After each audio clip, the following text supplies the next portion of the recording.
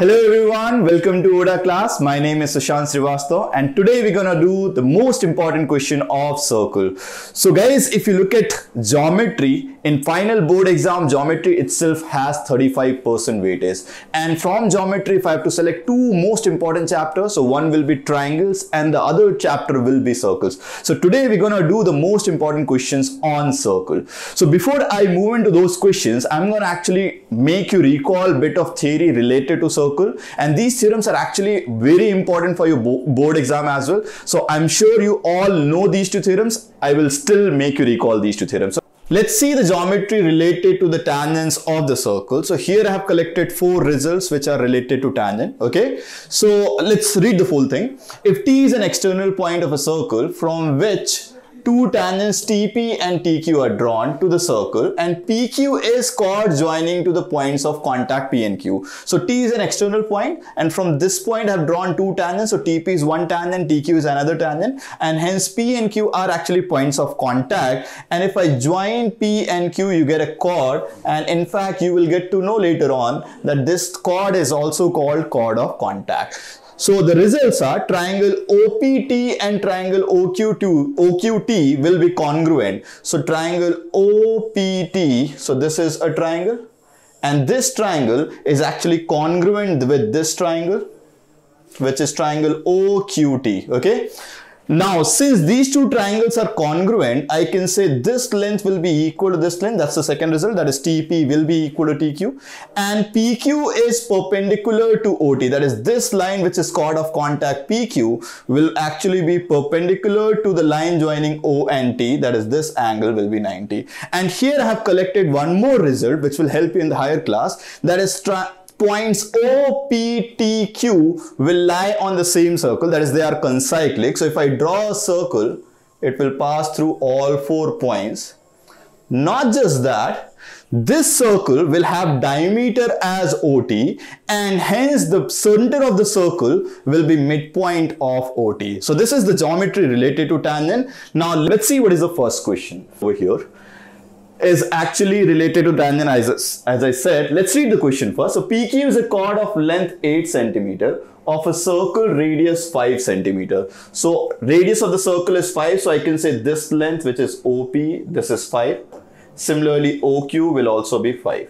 And PQ is a chord which has length 8. So this length is 8. Now guys, I'm going to give you one result. Since we already know this is perpendicular from the previous theorem, so I can say this line which is OR line is perpendicular to PQ, and hence you have another theorem where you will get to know the PQ will actually get bisected at R. That means these two will be equal. And since PQ is 8, so I can write this as 4 and similarly this as 4. Right. Now what are we supposed to find? We are supposed to find length of tangent TP. That is, we are looking for this length. Okay. So guys, there is a conventional method where you actually assume this length as X, this length as Y, and then you solve X and Y.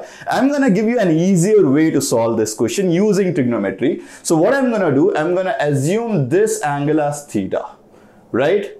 Now I have two right angle triangle. One is this, you can say this angle is 90. So I have one right angle triangle which is TPO and another right angle triangle is there which is OPR. So in these two triangles, I'm going to use some trigonometric function and I'm going to help you with the solution. Let's see how to solve this question. So I'm going to first take triangle ORP. So in triangle ORP, what I can do, since I know 4 is perpendicular length and 5 is hypotenuse, so I can write sine theta as 4 by 5. So this is one information related to theta. Now similarly, I'm going to use bigger triangle which is also a right angle triangle. So in triangle OPT, now since I'm looking for TP length which is perpendicular respect to this angle theta and OP is also given which is base, so I'm going to use tan theta over here. And what I can write tan theta as? Tan theta will be perpendicular upon base, so I can write it as TP by 5. Now guys, if I know sine theta as 4 by 5, can I calculate tan theta? In fact, If sine theta is 4 by 5, we all know how to calculate tan theta, and that will be 4 by 3. So I'm going to plug in this value over here, and then this question will be over. So we'll get 4 by 3 is equal to TP by 5, or TP value will be 20 by 3. So this was the first question where the chord of contact's length was given and radius was given, and we were supposed to find length of tangent. If you guys have any doubt related to this question, you can always write your doubt in the comments. I'm going to move on to the next question. Let's see what is the next question. So the second question also has a similar kind of setup where we have an external point T, and from this point we have two tangents. So let me read the question first. So in figure, O is the center of the circle of radius 5 cm. So radius of the circle is given as 5 cm. That means this length OP is 5. Similarly, this length OQ is also 5. T is a point such that OT is equal to 13 centimeter. That means this length is 13 centimeter. So this is a useful information. We're going to use it. And OT intersects the circle at E. That means this is the point of intersection of the circle and OT line. If AB is the tangent to the circle at E, so that means this line is actually tangent. Since this line is a tangent, so I can always say that this angle will be 90 or this angle is also 90, right? Now, what are we supposed to find? We are supposed to find the length AB. That is, what is this length AB? So before I actually calculate AB, I'm going to divide AB into two parts. One is AE, one is BE, and I'm going to have a relation between AE and BE. So if you look at triangle OPT and triangle OQT, so we know that from the theorem that these two triangles are actually congruent, and if they are congruent, you'll have this angle equal to this angle, theta theta, right? Now, if you focus on the smaller triangle AET and BET, we have one angle 90 over here, and similarly this is also 90. One side is common and this angle is equal to this angle. So we have these two triangles, that is triangle AET will be congruent to triangle BET. Why? Because we have one side common and you have angle, that is ASA, using ASA. Okay.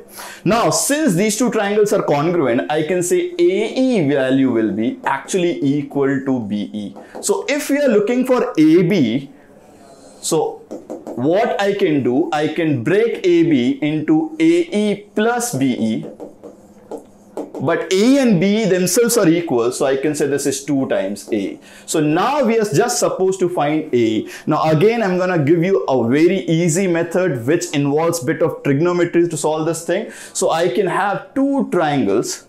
One triangle is OPT, and I can use this triangle to find theta value, and from there I can use another triangle which is triangle AET, and then again I can work on theta, right? So since this line is also the radius of triangle, so I can say this value will also be 5, and since in the question it is given OT as 13, so I can say ET value, ET is this length.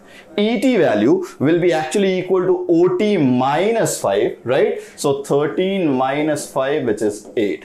Now I'm going to use two triangle, right angle triangle. So in triangle OPT, I'm going to use sine theta, or in fact, if you notice, this angle is 90, so this is perpendicular, this is hypotenuse. So let's use sine theta, and I can write sine theta as OP by OT, which is nothing but 5 by 13. Similarly, in the smaller triangle, that is in triangle AET, if I'm looking for AE and I already know ET, so I need to use tan theta. So tan theta value will be AE by ET.